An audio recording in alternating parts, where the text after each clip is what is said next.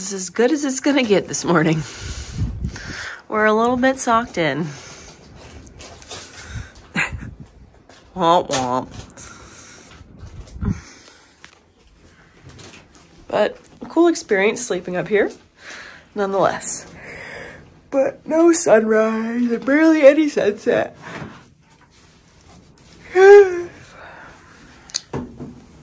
So of course, as we're packing up to leave, it starts to move out a little bit.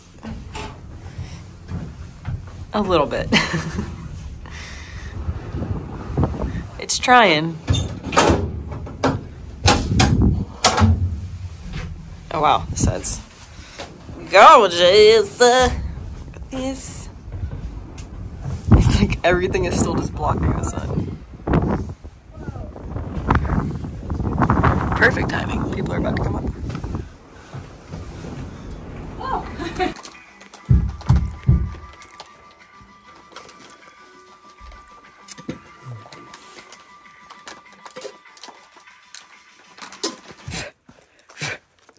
Sorry, a hair in my mouth. All right, back on trail this morning. I know I mentioned paying the mile man today, but I think we're gonna have to write him an IOU. I'm so clever. Not really. When we slept in the tower last night, I had pretty decent signal, and this hostel has been commenting on a lot of our videos and following our journey, etc. Barn Door Hostel. And they were like, oh, I'm not sure how far your videos are delayed. I hope you get to stay with us. And I just kept forgetting to like see where they actually are on trail because I did want to stay there. And I told Chuck, I was like, that hostel's 10 miles away. I was like, book it. So we're going to go stay with them because they've been so supportive of us. We want to go and support them. That, and we need to resupply before our stretch into the whites is getting real. So we're going to go, we have some food, but it's not enough food to get us through. And I want to do a little bit more research into the huts and to see like what we'll be able to buy if they're open, like as far as maybe like lunches go. I know there's like soup and stuff I hear. I just need to do a little more reading before I figure out how much food we actually need to buy, because it's going to be a pretty long stretch. So the less food I have to carry, the better, especially since we're getting into some of the hardest climbing we will have done so far. So yeah, that's the plan for today. Oh, super cool sleeping in the tower last night. The wind was insane, but that tower did not budge at all. Yeah, if you need a tower in your backyard built, go find out who built that one. Like, it's crazy. Those are the towers. We used to live in Nags Head, North Carolina, in the Outer Banks, and we had a lot of nor'easters come through, and our house was raised on stilts because we were on the beach. And anytime a nor'easter came through, we were sleeping and it was doing this. The whole house. So I was fully expecting to be rocked to sleep last night in that tower, but that thing did not budge. And the wind got so bad we both put in earplugs. So, and it rained on us a little bit, but Chuck's MacGyvered backpack to plug that hole worked beautifully.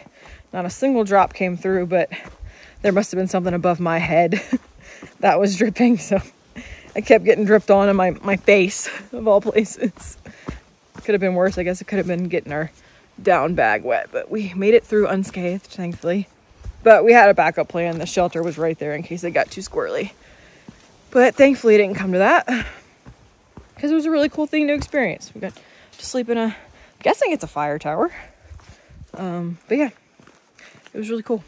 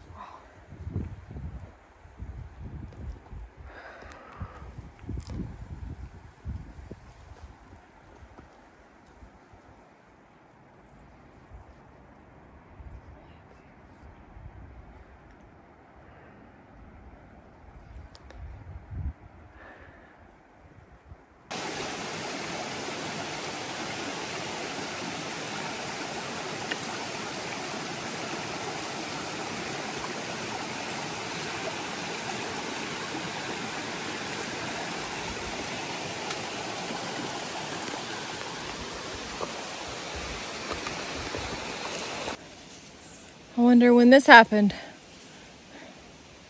Looks pretty fresh. It's a huge blowdown.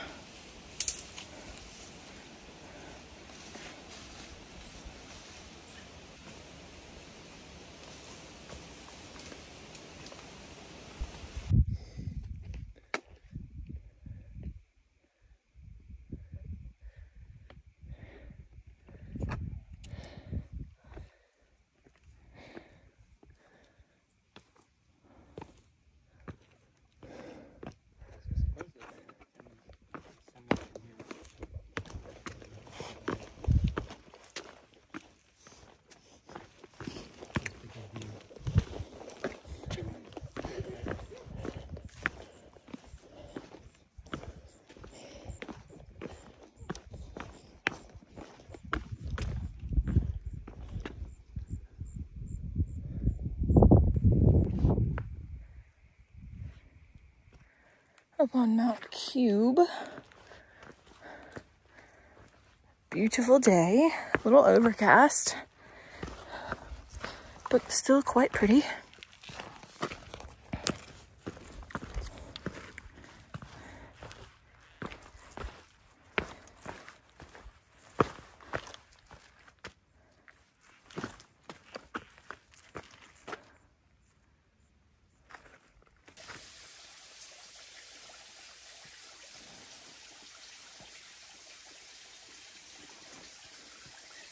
It's so slippery. It's slippery and it's like sloped. Whew. I hate putting all of my trust into that rotting wood. All this recent rain. Everything's flowing so nicely on trail. Like most of the day, the trail was a water source. I don't know why I'm trying to keep my feet dry. They're already soaked. I've dunked them multiple times already.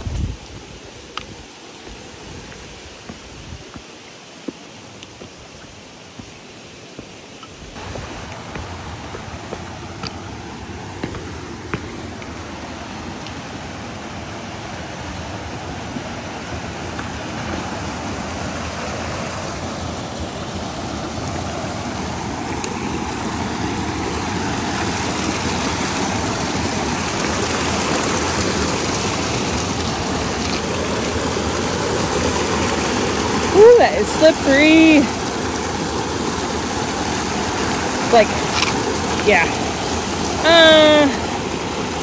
It's like not wet, but it's like gritty, but not grippy, if that makes any sense. All right, short legs, let's do this.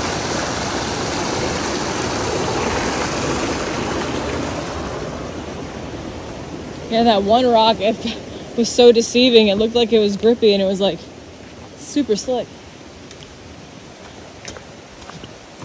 Almost to the parking lot. We've had 3 low mileage chill days. So it's been nice, but I know what's coming. I'm excited for what's coming, but I know it's just gonna kick my butt. So I'm ready for it. So tomorrow we'll have Moosalaki. I don't know the proper pronunciation. I've heard both. But that is on the agenda tomorrow, so we'll hit that after some nice chill days. It'll be like a brick wall to humble us. Humble our legs. Oh, but I'm sure it's going to be absolutely stunning. So I'm quite excited. But yeah, this has been all day, just mud pit after mud pit after mud pit. Eating fresh.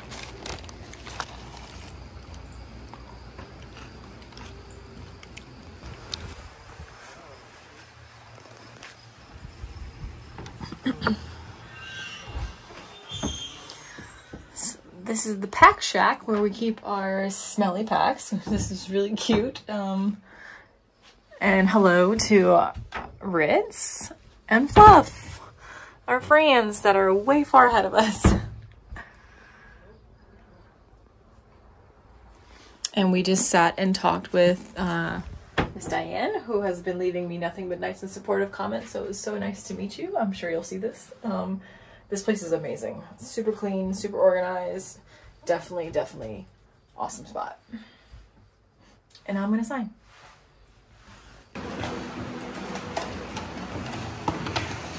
Time to make this less chaotic.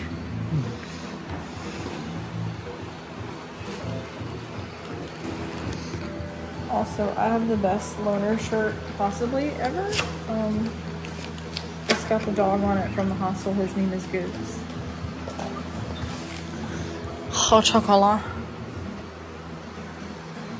Hello, friend. Where are we going? We're going to get some supper.